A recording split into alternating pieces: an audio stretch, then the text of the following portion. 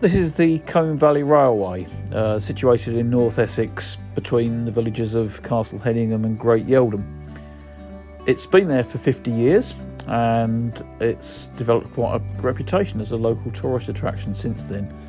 The track was laid on the line of the original Colne Valley Railway that was closed in the 60s amongst all the beaching cuts, and it uses original station buildings but not in their original location. They were actually dismantled and rebuilt, and so it must have been really quite a major feat for a team of volunteers to actually do this. As you can see, they've got a very impressive collection of rolling stock and of locomotives, some of which are still operational, so they have steam days.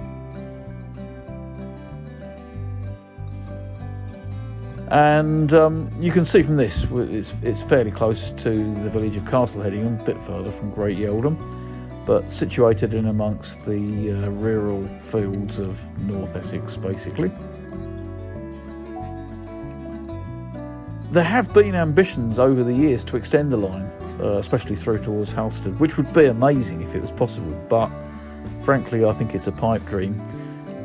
The cost would be absolutely astronomical and certainly way beyond what I think they'd ever be capable of. And you can see from this clip precisely why that would be, or one of the reasons why that would be. The line of the original track has now been truncated by those houses. It's a big site and it's a good one to explore. The bit that you would tend to stay in would be the area around the station buildings and the sort of peripheral buildings that you can see here. There's a model railway display in the prefab towards the left there, for example, and the signal box can also be visited as well. So there's quite a lot to see.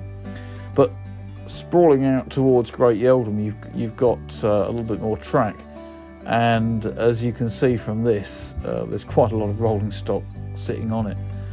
You don't really get to see that so clearly now as a visitor. That track closest to the camera used to be the access road to the site, but that's been moved further towards Castle Hedingham now, and so you don't really ever get to see that.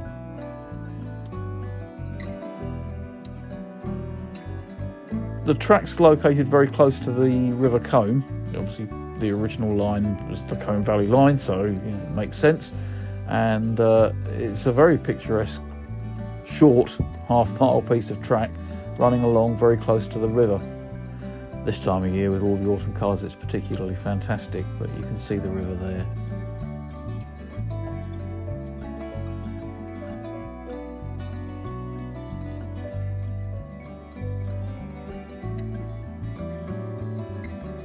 So as you approach the railway as a normal visitor, you tend to come in through this way.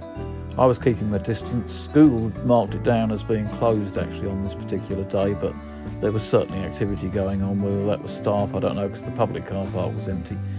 But anyway, I kept well back from the station as much as I possibly could, kept fairly high altitude, and just hovered over the track.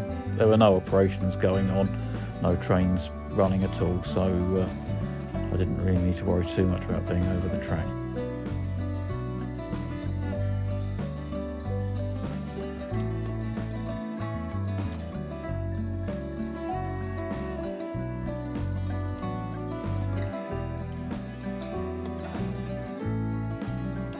Anyway, I've included a link to the railway's website in the description of this video, and I really think if you're interested in railways, or if you're interested in local history for that matter, you'd find the place well worth a visit.